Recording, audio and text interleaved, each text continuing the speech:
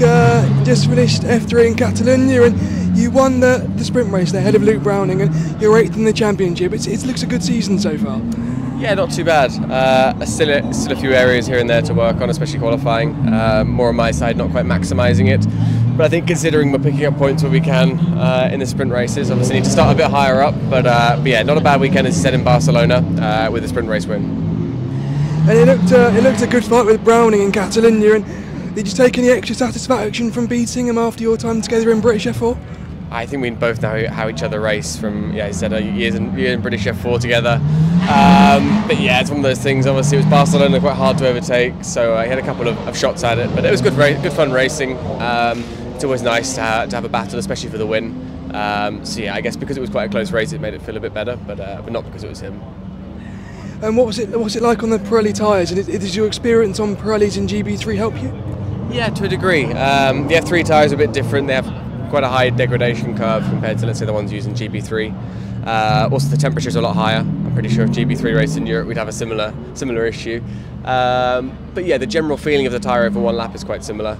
Just the race management is quite a big step in F3. And how much of a confidence boost is it being backed by Williams? Yeah, massive. Obviously my second year of Williams now. Great to be under their wing, obviously as an academy driver. Provided, of course, I do my job, then it guarantees, but there's a spot there waiting for me. So yeah, it's nice being involved with them, learning as much as I can from what they do in F1 and also how much they can help me in F3.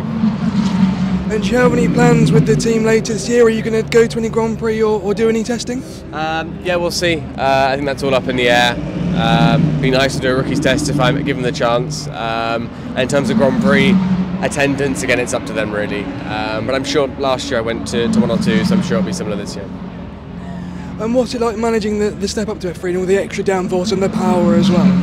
Yeah, it's not too bad. Actually, the car feels relatively similar to drive to a GP3 car in terms of inputs. Obviously, everything's happening a bit faster. But yeah, surprisingly, over one lap, it's quite similar. I think the GP3 car is quite relevant in that sense. In the race, it changes a bit more complexity to it. But over one lap, it feels quite similar. And of course, Red Bull Ring next time. What are you expecting there? And have you done any sim work yet to prepare? Yeah, heading off to Prema actually in 2 days' time for our pre-event, let's say, preparation. Yeah, Red Bull Ring will be fun. Track you can overtake at, which is always nice. 3 DRS zones, so yeah, pretty sure the racing will be quite exciting. On the soft tyres as well, so a bit unknown how the degradation is going to be. So yeah, looking forward to it. And after a run of a few street circuits early in the season, how good is it to have a consecutive run of permanent tracks? Yeah, it's quite nice. Obviously, the street circuits had a bit of variance. Melbourne, it kind of fell my way. I felt quite confident. Monaco, not so much. So yeah, I think it's nice for the whole grid really to be on tracks we know, and also tracks F3 have been to before. A bit more relevant data, and it can have a bit more of a normal weekend. And what was it like going to Australia earlier this year, and how important is it to engage that crowd on that side of the world?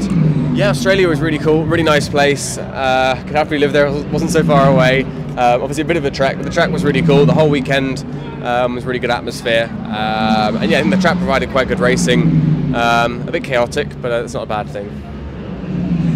And with Red Bull Ring, what are you expecting there? Do you think it'll be easy to pass, or just sort of DRS trains and similar to other circuits? We'll see. This year our soft tyres are slightly different to previous years, so there's a bit more degradation, especially on the rear axle. So yeah, if that comes into play, I think overtaking will be quite easy if you're on the good side of it, let's say. But other than that, yeah, it's a bit of a DRS train track, unfortunately.